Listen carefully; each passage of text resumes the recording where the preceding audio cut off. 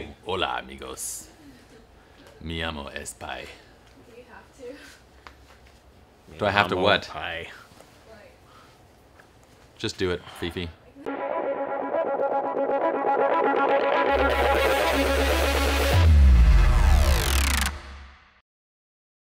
What's up, everybody? My name is Pai, And I'm Joe. and welcome to Gear Talk with SLR Lounge. You're on the SLR Lounge YouTube channel, but we also have a fantastic website at slrlounge.com. Now, what are we talking about today, Joe? Today we are talking about Sigma and their new line of lenses because they have such a fantastic art line as well as a sports line.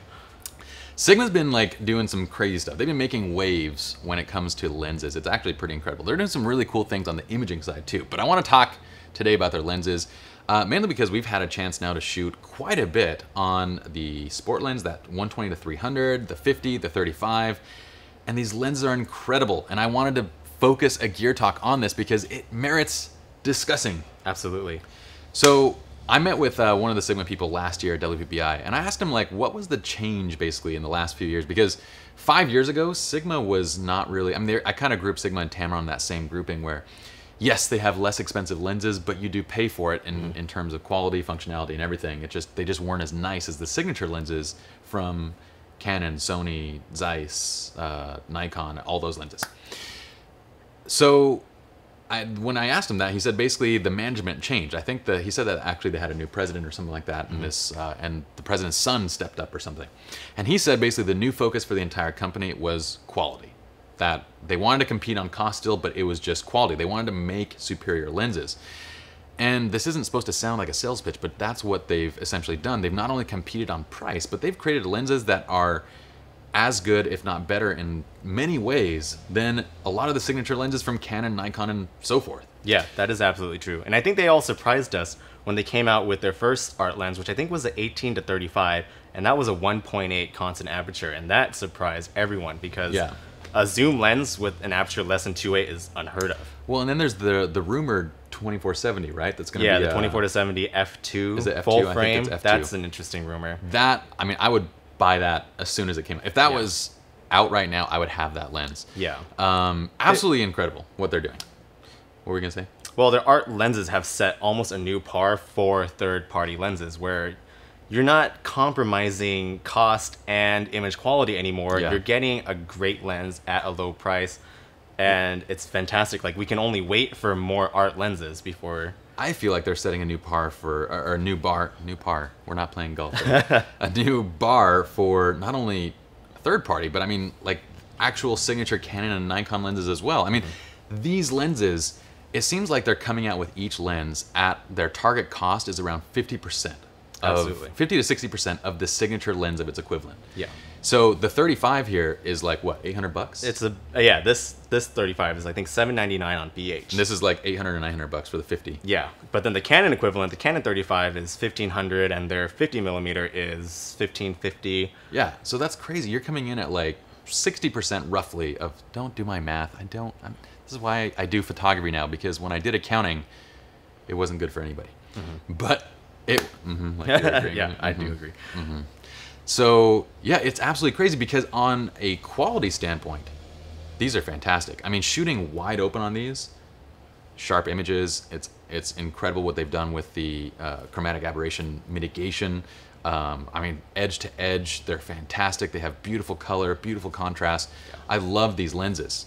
I would say this. If you already own signature Canon 50 or signature Nikon 50, well, actually, if the Nikon 50, I probably would upgrade because their Nikkor, I think, is limited to 1.4 anyway, but the Canon goes down to 1.2. But if I had the signature, I do already have the Canon 50, I probably wouldn't necessarily go out and buy this just to replace it. Yeah. But if I didn't own this lens, the Canon 50 version, I think I would just jump to the 50 Sigma and just stick with it. And if I needed a 35, I actually don't shoot with a 35 that much. We did some recent shots out in the desert. That was really fun. Yeah. And I actually used the 35 for portraits for kind of this fashion kind of look to these images. It was really cool because it gives you distortion to kind of play with.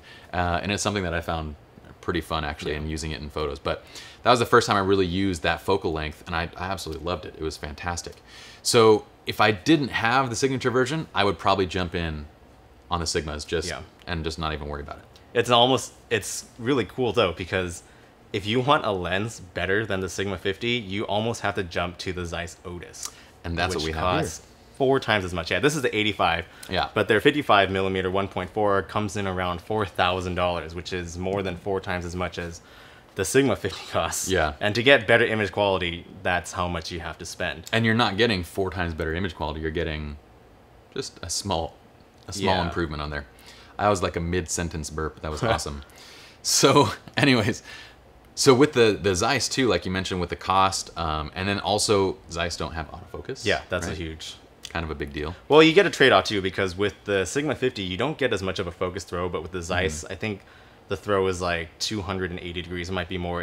You get a really nice, for video, it's much nicer. Yeah. Well, the Otis are incredible, and they're actually like they are the bar setters. You know, the Zeiss Otis lens lineup. But the cool thing is that is the bar that Sigma's aiming for, and that's what they confirmed. Like every lens that we're designing, we're competing for Zeiss status. Yeah. Which means that they're generally exceeding Canon and Nikon lens quality and so forth with theirs. So those have been fantastic. I would definitely look into those if you guys are looking for great prime lenses that are at a really nice price point, sub $1,000, amazing professional image quality, great autofocus, great on every level. You're gonna absolutely not be disappointed.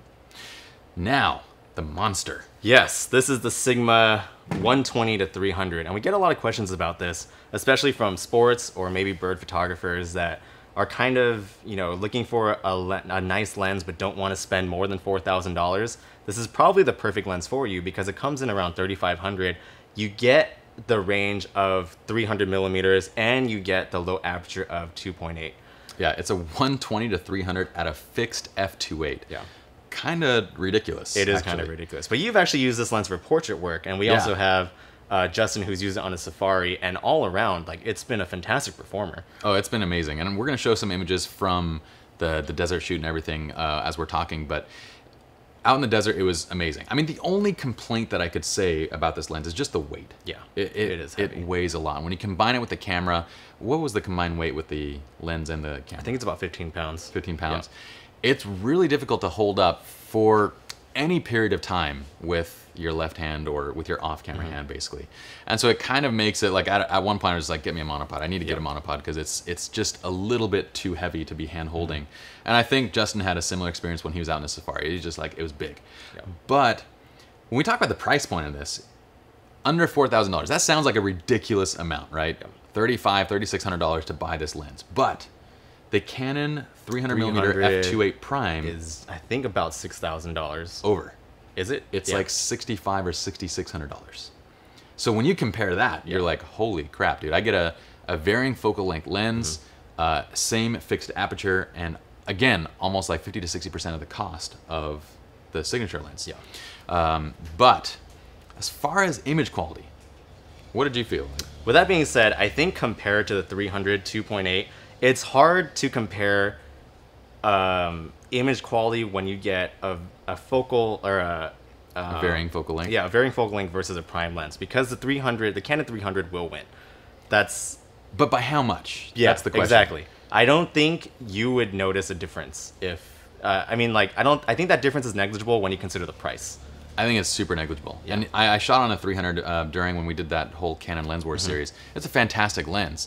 But, I mean, the images I was getting out of this, if I'm not comparing them side by side, zooming in at 100%, it's completely negligible. And if I am comparing side by side, zooming in at 100%, it still doesn't justify paying double the price and losing the varying, focal length. So it's absolutely fantastic from that standpoint. It's totally groundbreaking. I love what they've done with that lens. And I think the quality, if you're looking for a long telephoto with a fixed aperture, this is the one to get. Just work your left arm a little bit, or your right arm. But what's interesting about that is this setup weighs about 4 times more as the Canon 7200, but with the image stabilization. So I was taking these test shots at about, I think 1/10 or 1/5 of a second, and 3 out of 10 I could keep from the 7200, but 3 out of 10 I could also keep from the 120 to 300 handheld. Yeah. And so it is heavy, but there is a fantastic image stabilization that comes with this lens. Yeah, it was really nice, actually. I noticed that on my shoot, too, because for the first while I was shooting at 1/200th of a second, which for that focal length, because I was zoomed in at 300 millimeters, is really not enough. You need to be at 300 millimeters. Your reciprocal rule of thumb is that you're at least 1/300th of a second or 1/400th of a second, whatever you can get to. But I noticed that the images were still plenty sharp. They didn't look like there was any camera shake whatsoever. The stabilization is absolutely fantastic in the lens. I noticed it also helped me compose a lot better. Just because it stayed still in my viewfinder, I was able to get the shots and compose very easily. Arms are a little bit bigger now. So you get a workout and you get fantastic images. All in one lens for half the price. Exactly. I don't know. Kind of a no-brainer. I think with that being said, I think there's a saying that photographers like to use, which is you get what you pay for. And that is true most of the case. But I think with this new lineup of Sigma lenses, you actually get more than what you pay for. In fact, the build quality, I was going to mention the build quality on these 250s. I mean, it's significantly different. Yeah, it's fantastic. This is weightier, all metal construction. You can feel like the tightness in the rings and everything about it feels like a better put together lens than the Canon. I mean, you can see like how loose the elements are even when I just kind of shake it in comparison.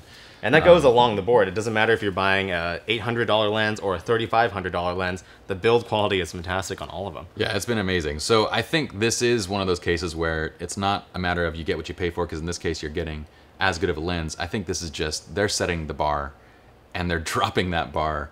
Well, they're raising the bar and dropping the price, basically. So anyway, kudos go out to Sigma for this, because absolutely incredible lenses. We love them all. And, well, it's a serious contender. If you guys are looking for new primes, if you guys are looking for zoom lenses, look to the latest lineup of Sigma lenses. And I'm really excited about the new 2470 and also the 85 that's going to be competing with this guy. That's going to be the lens to look at, because we still need 2 more 85s in the studio, and I'm hoping that those are going to be the ones. Yeah. So anyway, hope you all enjoyed this episode of Gear Talk. For more links and more information, be sure to check out the actual article on SR Lounge. You can click below in the description. It'll take you over to SR Lounge, where you can get links to all the products that we've mentioned here. And also, if you like our videos, well, what do we want them to do? Click subscribe.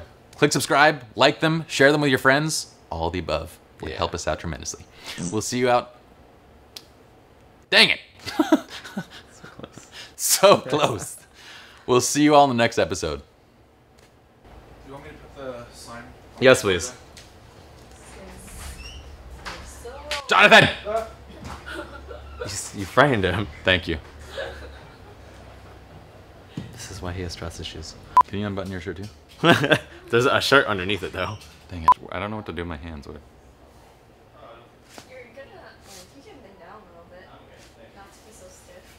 Perfect. Perfect amount of chest hair. How's my nose hair? Is it good? Unfortunately, it's a bit lacking, actually. Oh.